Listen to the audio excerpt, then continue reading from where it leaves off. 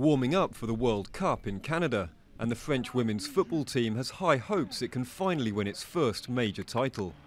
After a good season, Les Bleus are ranked third in the world, and having finished fourth 4 years ago in Germany and fourth again at the Olympics a year later, the players are extra motivated. We were frustrated at the World Cup and at the Olympics, but I think now we're better equipped because we've been through a lot. So I hope that this will benefit us and be a positive thing for this World Cup.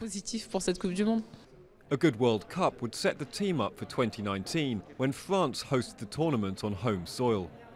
It's a critical time for the French team, but with the game increasingly professional and trying to win over more fans, it's also an important tournament for women's football on the whole.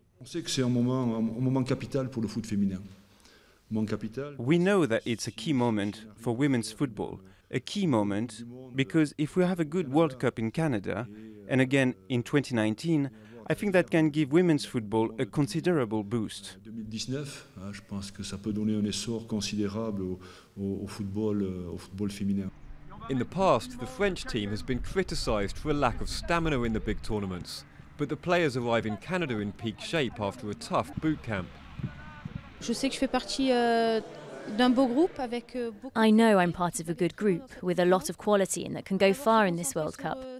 First, we have to concentrate on the group stage, and after, we will take each match one by one to go as far as possible.